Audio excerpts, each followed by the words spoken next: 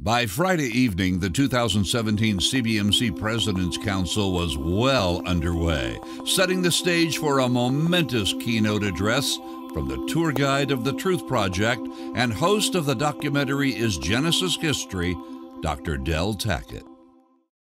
Well, thank you for the opportunity to be with you tonight. I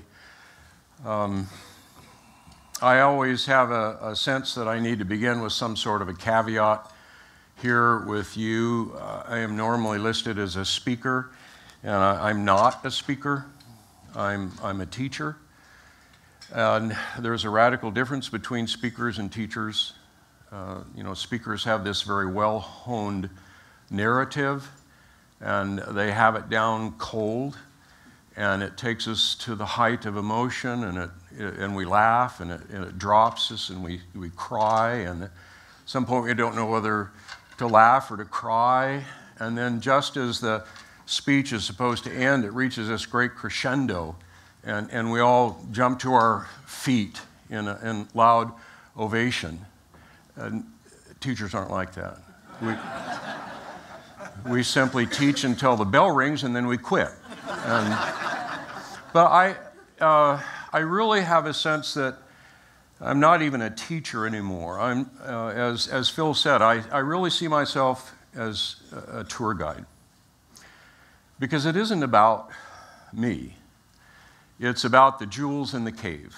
It's about calling people's attention to the character and the nature of our God. And so there is nothing that I enjoy more than taking people on a tour and looking in the rear view mirror and seeing them hanging out the window, oohing and awing at the jewels in the cave, because it really is all about Him. I have a title for us to ponder tonight, and to some extent it's all in the title. Everything we're going to talk about here is in the title, and I'm calling it Living in a Land of Not. Now, what that means is a land where there is no ought. Living in a land of not. A remnant of hope. Okay, so and I'm uncomfortable up here. Is that okay if I drop down here? I really would rather be engaged with you. I would feel much better if I had a whiteboard that I could draw on. I'm not here to entertain. I don't care about entertaining. What I care about is to see the body of Christ get healthy. And the only way we're going to get healthy is for us to turn and gaze upon the face of God and have Him radically change us. That is our number one quest. Our number one quest as the people of God is to know Him and to know Him more fully. So I have long been fascinated with the encounters that finite man has with the infinite God. You are familiar with these. Some of these encounters are not pleasant. Nebuchadnezzar encountered God, and he found himself out in the field on all fours eating grass like a cow. Jonah encountered God, and he ran away and encountered a big fish. And so I'm fascinated by these because, first of all, recognize and understand that when God encounters finite man, there is inevitably a revelation of who God is. And these are moments, these are precious moments for the children of God to better understand who He is. God never does anything that He has to slap His forehead like I do. I do this probably 100 times a day. You know, why did I say that, or why didn't I do this, or so forth. God never does that. Every time God speaks, every time He acts, He is consistent with His nature. And so when God acts, that is an opportune moment for us to understand more of who He is. And so when He speaks to man, when we have these encounters, and one of my favorite, for those who've been through the Truth Project, we we referred to this encounter that Isaiah had in Isaiah chapter 6, when he encountered the living God. Now let me recount that for you, because I want to draw your attention to something in this encounter that I think is so profound for us to gaze upon and to consider here tonight. Isaiah wrote about this, and he said, "In the year that King Uzziah died, I saw the Lord seated on a throne, high and exalted, and the train of his robe filled the temple. Above him were the seraphs, each with 6 wings. With 2 they covered their faces, and with 2 they were flying. They covered their feet, and with 2 they were flying, and they were saying, 'Holy, holy, holy is the Lord Almighty. The whole earth is full of his glory.' At the sound of their voices, the doorposts and the threshold shook, and the temple filled with smoke. 'Woe is me,' I cried. 'I'm undone, for I am a man of unclean lips, and I live among a people of unclean lips. And my eyes have seen the King, the Lord Almighty.'" When we come into the presence of God, there are 3 things that happen to us. The first is that it exposes us, and we do not like to be exposed. I think that's exactly why, when we did the Truth Project, we tried to get people to realize that do the Truth Project in a small group and pray for them. If you don't pray for them, there's nothing magic in the DVDs. Because we're going to do everything we can to try and turn people to gaze upon the face of God. And they will have a tendency to run away, just as you and I have a tendency to run away. And that is why lone Christianity was not part of God's plan. Jonah, it's not unusual for us to realize Jonah appears to be alone when he ran from the face of God. And we have a tendency to do that. We don't like to be exposed. None of us do. And Isaiah writes as to what this did to him.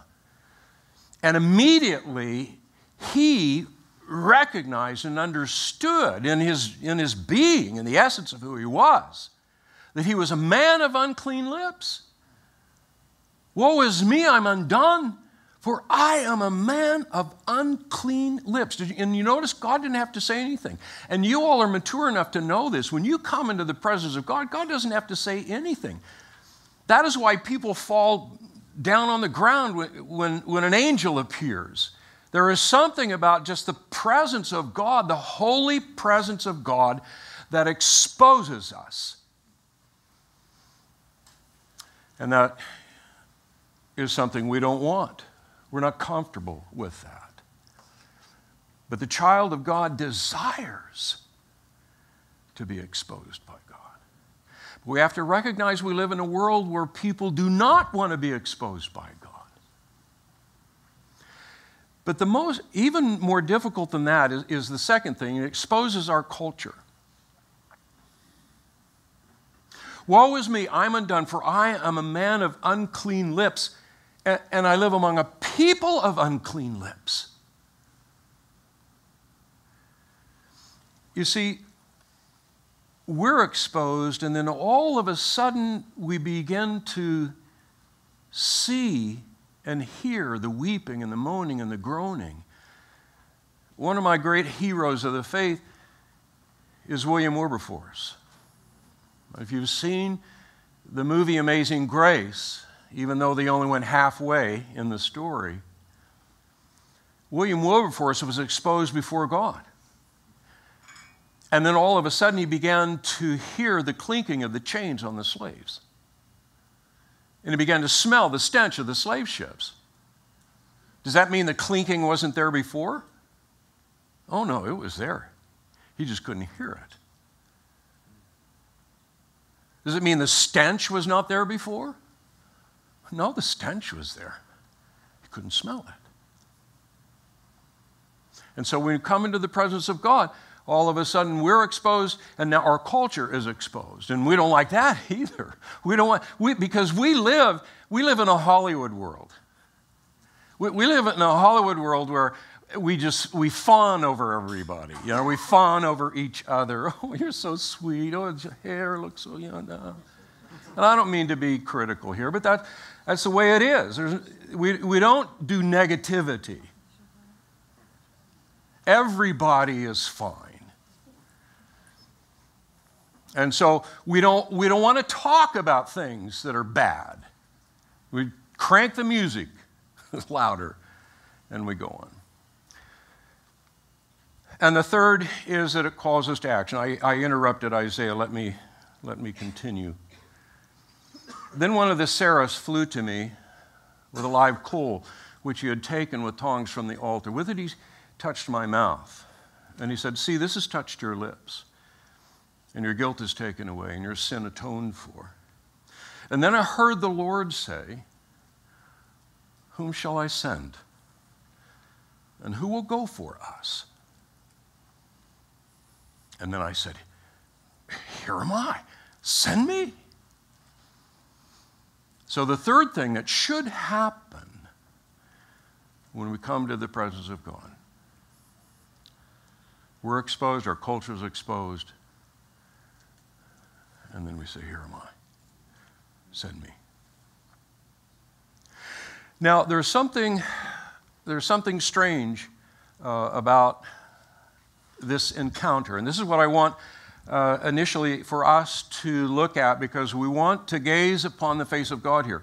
And there's something strange in this encounter that I want to call your attention to look at, and it's in these words.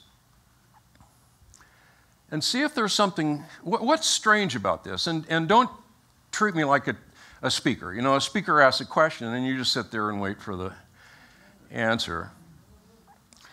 When a teacher asks a question, expect an answer. So here, then I heard the voice of the Lord saying, we'll read through this. "Whom shall I send, and who will go for us?" Now, what's strange about that? What's strange about it? What's that? He knows the answer. He knows the answer. So, yeah, there's something strange about God. When the infinite God comes into the presence of finite man and he asks these questions, some people have wrongly assumed that God doesn't understand things. Remember back in the garden when God said, "Adam, where art thou?" I mean, do you think God is saying, "Where is that little rascal? You know, he was just here not long ago."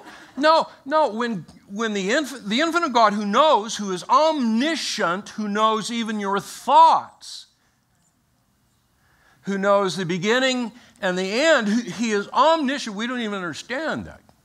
He is omniscient, but when he stoops, the Hebrew word is shvelas, it's really when he humbles himself to engage with finite man, he asks a question not because he doesn't know, but because he wants to provoke something in us.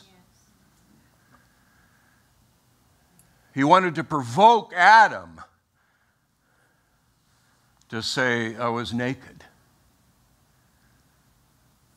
and to begin a dialogue. And so, yes, God is, who said that?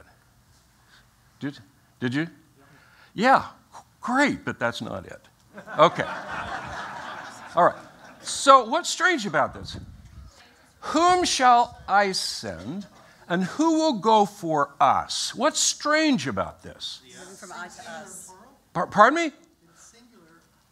The singular I, And then it's plural us. the plural us. This has to be, it's my opinion, that one of the greatest aspects of the nature of God is that he is socially complex. Allah is not socially complex. He is monolithic. The gods that men make are monolithic. Yet the true God is socially complex, that he exists in this triune form. And just like we saw in the garden when God said, let us make man in our image, there was a socially complex plural form that was speaking of this triune nature of God. And here we have, in this interaction with Isaiah, both the singular use, whom shall I send, and who will go for us.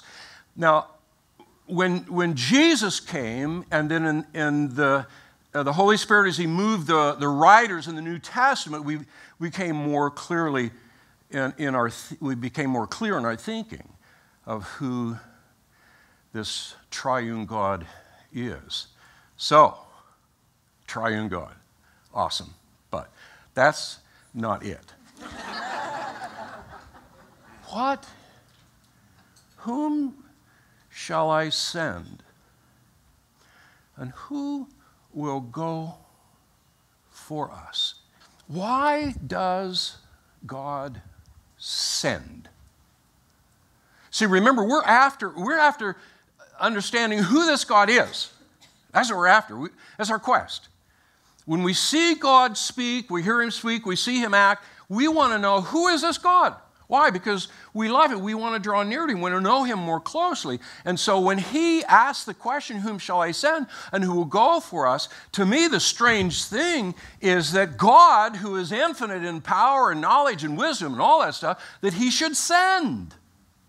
How many of you, and I know many of you are very accomplished, you're to some extent maybe from a vocational perspective, you've risen to the top and so forth, but how many of you think you can do a better job than God can do?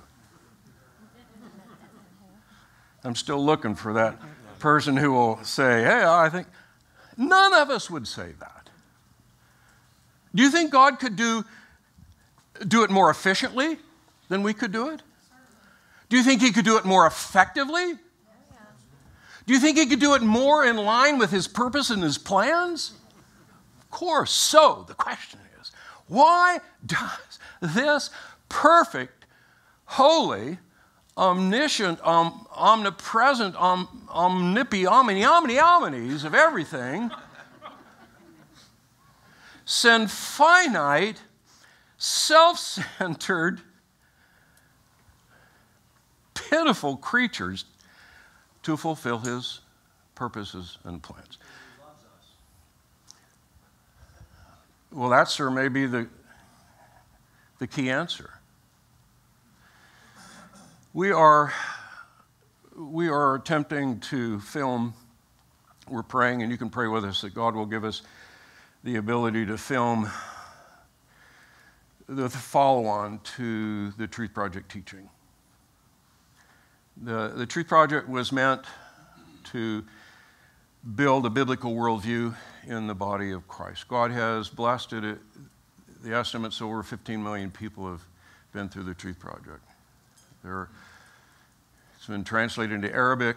There are small groups in the Middle East. There's even a Persian translation, French, Spanish. Who would have guessed? Because for those of you who started out with us in the Truth Project, remember we kept a very close wrap on who could get the Truth Project. And the reason was because we wanted it done in small groups, and we wanted those people committed to pray for the people, because they didn't care about the number of DVDs sold. What we cared about was the transformation of God's people. And so the engagement, and I've been wrestling with how in the world I could try to put this in a thumbnail for you tonight, because the bell is going to ring before we know it, that we're going to attempt as best we can to turn and gaze upon what I think is the crown jewel in the nature of God. And we're not going to expose that crown jewel until tour 3 in the engagement, actually tour 4. And the reason is because I don't think we're ready for it. I don't think we're ready to gaze upon the crown jewel of God until we plow the field first. But the crown jewel is what you just said. And so we're going to jump ahead here for you all. And you'll see this in just a minute. And the deep implications for that. And to some extent, the great remorse that should befall us that we have neglected so great an aspect of God's nature and misunderstanding what that aspect of God's nature is. So, who is this God? This is our ultimate quest. And what are we to do in the crazy times in which we live? Because we do live in difficult times, do we not? They're crazy times. Sometimes I just wonder who pushed the crazy button. It's just sometimes unbelievable, and how rapidly everything has changed around us. Do you remember one of those great commentaries on some of the mighty men in David's time, the sons of Issachar? There is that great passage that says that the sons of Issachar understood the times in which they lived and knew what Israel should do. The Hebrew word for understood is banah. And it's not just knowing. It's not just a knowledge. It's deeper than that. It's a wisdom. It's a discernment. It's a deep ability to see what is really behind all of this. That's what that word banah means. And the sons of Issachar, banah, the times in which they lived, and they knew what the people of God should do. And I think this is important for us because we live in difficult times as well. Do we banah our times? Do we know in a banah kind of way what is going on around us? Because I'm a military guy, so 20 years I spent some time flying, and the fundamental way that you approach issues like that is that, first of all, you need to know what the problem is. Because if you don't know what the problem is, then your solution is just going to be some shotgun approach. And so I think it's important for us to be wise, to banah the times in which we live. And so I want to spend just a little bit of time with you gazing at some of those things so that possibly we should know what we should do and our place in the meta-narrative of God. I took this picture during the total eclipse, and I will tell you it was an emotional moment for me. We had finished the Genesis film, and we had done that because there is a movement in Christianity to walk away from the historicity of Genesis. And once that has gained foothold in our seminaries, it is processing itself into removing Adam and Eve, that Adam and Eve are just some hominid group. There was no real fall, and that's what happens. That's what happens anytime you change any aspect of the Scripture that is supposed to be historical narrative, written by God in a historical narrative genre, and you turn it into myth or analogy or so forth. You do the same with the resurrection of Christ. You've probably heard some of these things. It was the resurrection spirit, that kind of a thing.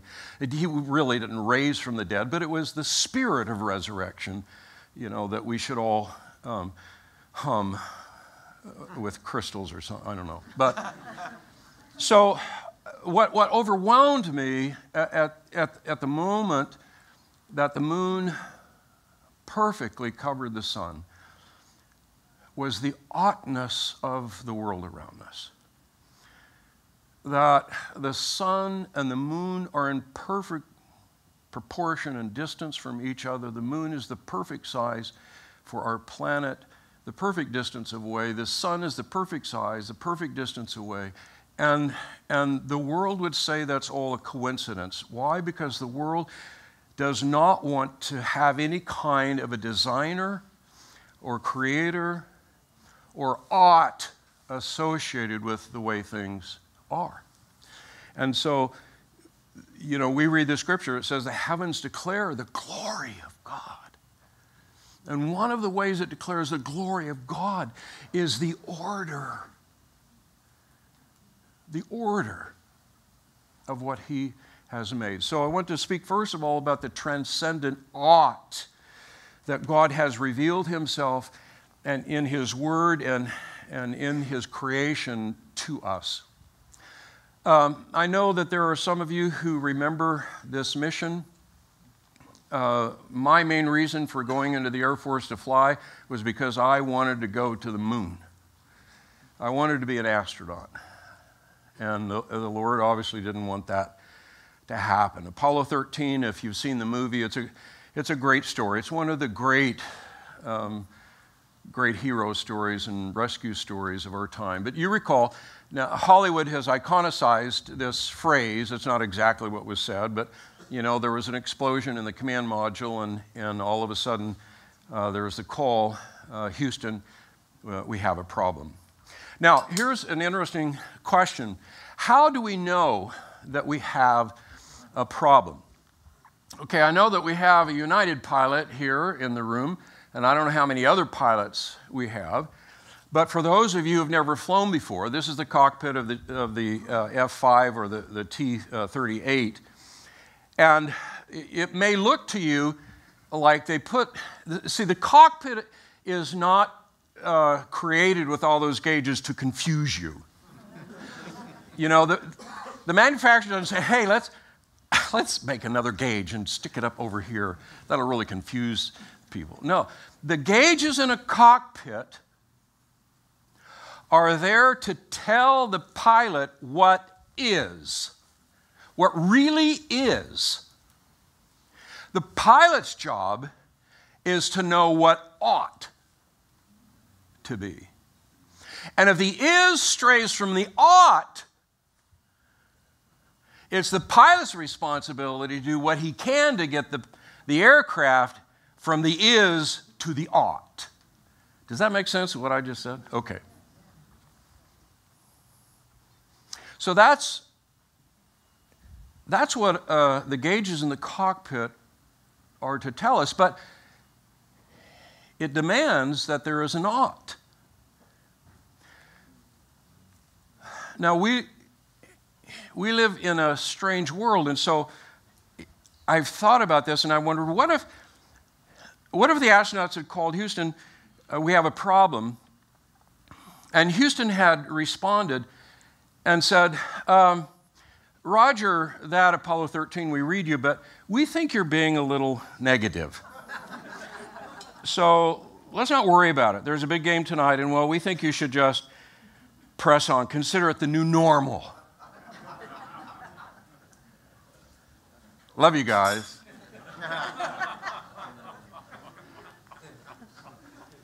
And if the astronaut said, hey, copy that, Houston, we were good to go then, pipe the game up, what would have happened to the astronauts?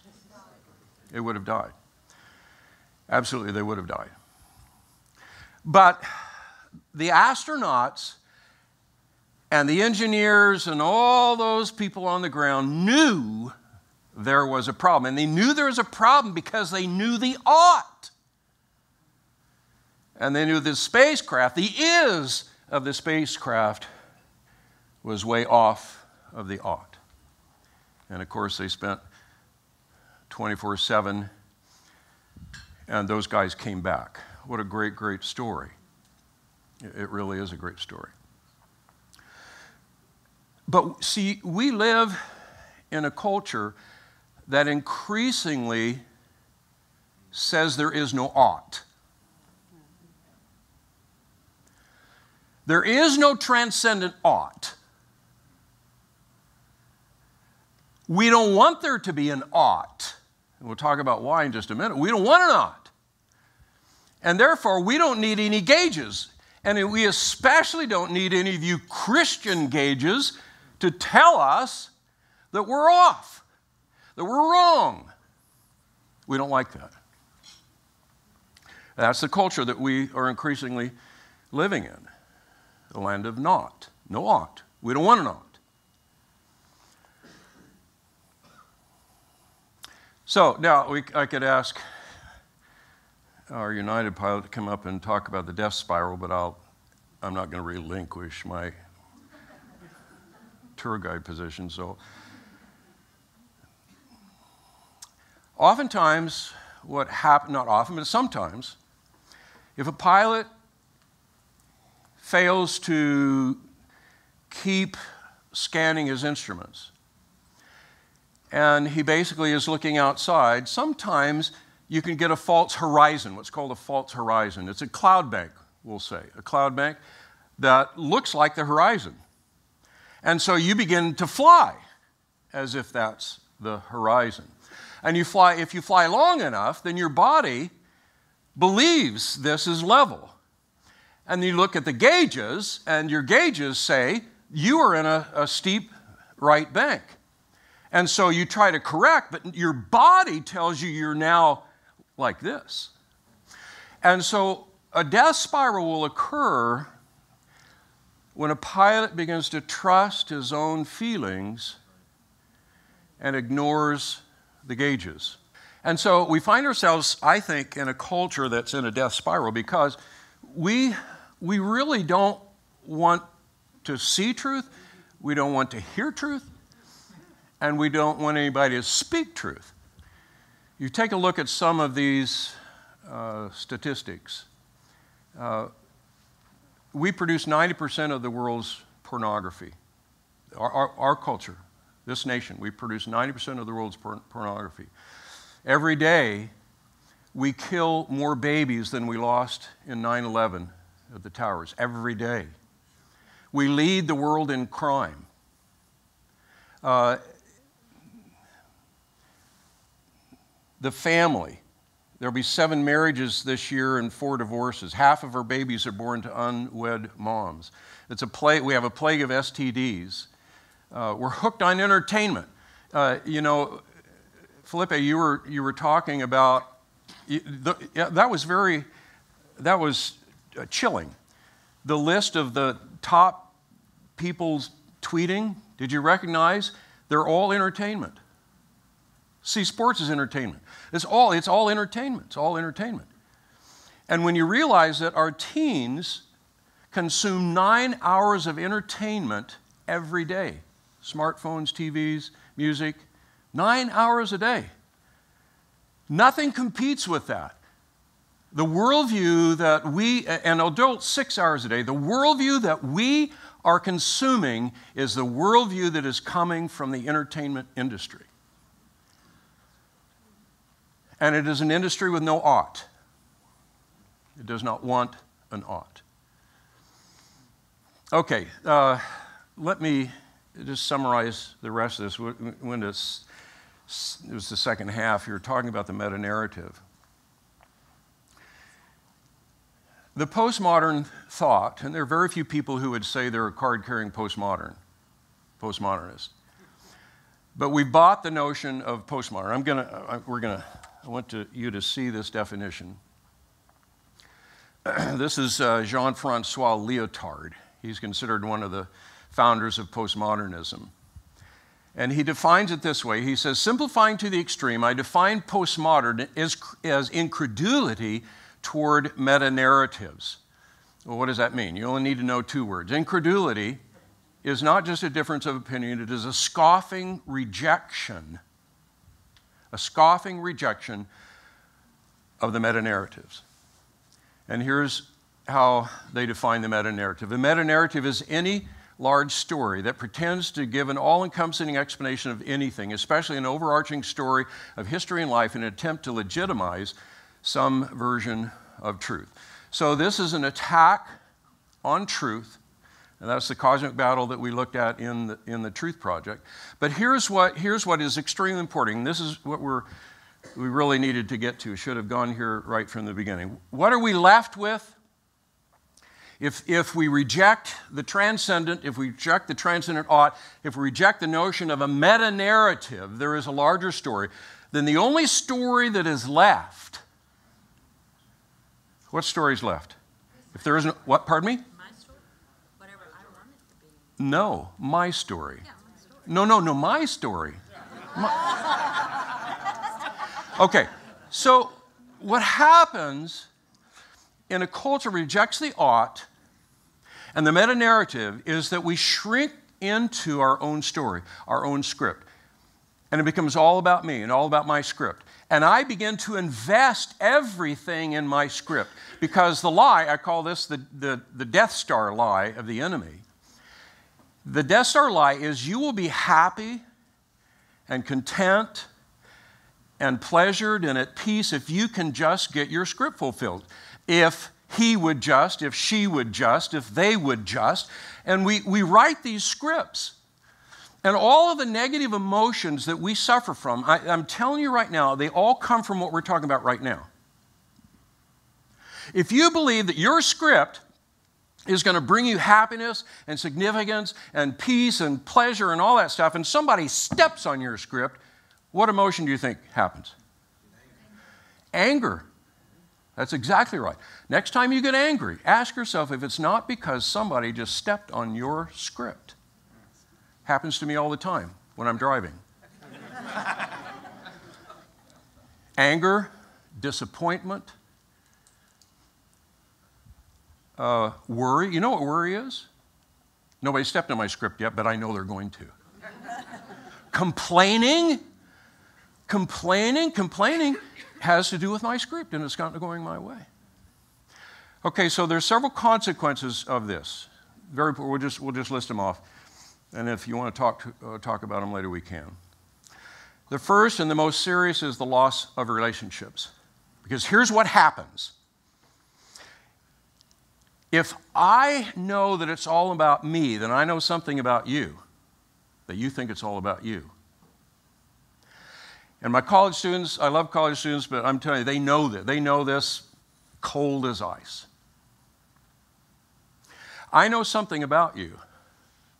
I know that you're trying to manipulate me to enhance your script. And the reason I know you're trying to manipulate me to enhance your script is because I'm trying to manipulate you to enhance my script. And they see the world, they see everybody around them as a salesman, as a manipulator, with an agenda to enhance their script. And we live in this culture. And associated with that is the rise of skepticism. Because if you throw away all of that, it's all about me, it's all about my script, then when you tell me something, I'm skeptical. And I'm skeptical. Why? Because you've got an agenda. Because we all have an agenda. It's all about our own script. And that's the world, this is the world now that we are called to engage. And the only way to engage this world, I'm absolutely convinced, and this is where we're going to drive to in the engagement, is to build deep relationships with people. And we have to get away from the notion that bigger is better, more is better. And we got to think the way Jesus acted. You know, I don't talk about Jesus and his disciples anymore. It's Jesus and his small group. Because that's exactly what he did. He came, he formed a small group, and I think, Felipe, I think it was you that rightly called out from Mark chapter 2 the thing that we'd kind of skipped over. Guess who was in the home eating with the sinners and the tax collectors? It was Jesus and his small group. Oh, I love you, man. It was Jesus and his small group. If you just look through the Gospels now. The Sermon on the Mount, we all have this picture of Jesus. And Jesus went up on the mountain, and after he sat down, his disciples came to him, and opening his mouth, he began to teach them, saying, "Blessed." Jesus was speaking to the disciples at the Sermon on the Mount. And listen to me carefully. For the Son of God, 12 was too many, because he boiled it down to 3. And I think one of the schemes of the devil is to get us to go wide, broad, and never deep. I'm going to close with this, because I know the bell is trying to ring. I don't know if you've heard of Rosario Butterfield. I encourage you to read her story. Let me tell it to you briefly. Rosario Butterfield represents what many of you and I would think and look when we see many of these people today, especially those who are in the entertainment industry. Lost cause, I think. James, is that what you or heard somebody say that? Rosario Butterfield, it was his lost cause. Okay, so here's the picture. Rosario Butterfield is lesbian, militant atheistic, pro-abortion, professor in a big Eastern university, a leader in the feminist movement, living with her partner, opposed to everything we would say is a biblical worldview, entrenched in it.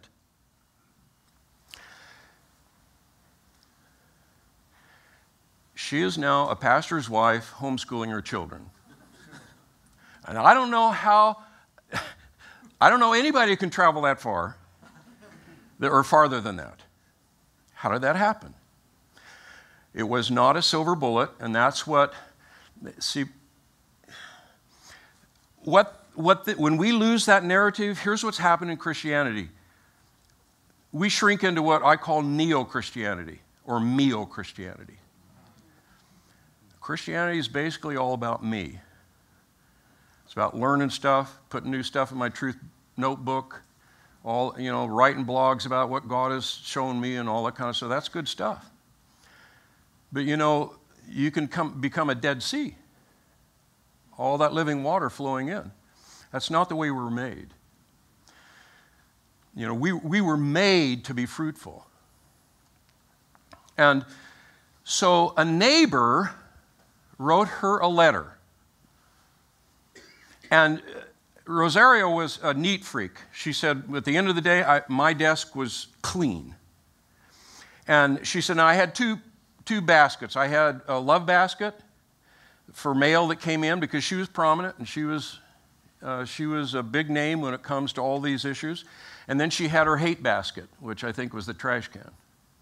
Because she said, I either got love mail or I got hate mail. But she got a letter from her neighbor. And she said, it irritated me because it sat on my desk. At the end of the day, I didn't know where to put it. Because I knew it was from a Christian, but it wasn't a hate letter. And so that sat on there. And then she says, I know what I'll do, because he was asking to just have coffee. Can we just meet to have coffee? She said, I will meet with him because I'll get some more fodder, in my speeches about these rabid right-wing fundamentalist, Bible-thumping bigots and all that stuff. So she said, I'll meet with you. And then they met again. And again. And again, and again, and again. Until Rosario Butterfield was radically changed by the power of God through this patient building of a deep relationship.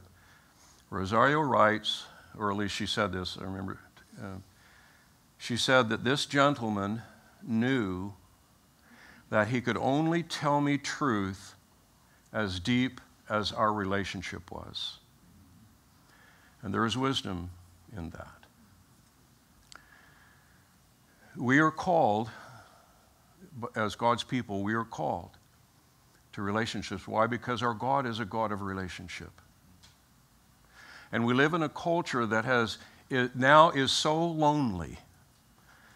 The millennial generation is afraid of relationships because they don't know, they have contacts, but they don't have relationships. Because they don't know a real relationship. Why? Because they think everybody is a manipulator. How is that going to change? It's going to change over a long period of time by people who are patiently, lovingly building a relationship until you develop the trust and the understanding that you are not here because of your agenda. You're here because you really care about me. And that, my friends, is the door that is going to open up the transformation of our culture, one neighbor at a time. Father, oh dear God, When we look around us, it's not just a culture. It is a mass of people who are in prison, who are shooting drugs, who are getting STDs, who are murdering their babies, who are growing up without a dad and are almost doomed to gangs and prisons and a violent death. Oh, Father, we live in a culture that is screaming in agony around us. Oh, Father, would you move your people that we might begin to recognize you told us in the beginning what we were supposed to do. And it's not the big numbers. It's these deep relationships that you showed us what it was all about. Oh, Father, may it be so, not for our glory, but for your glory alone. Soli Deo Gloria, in Jesus' name, amen. God bless you.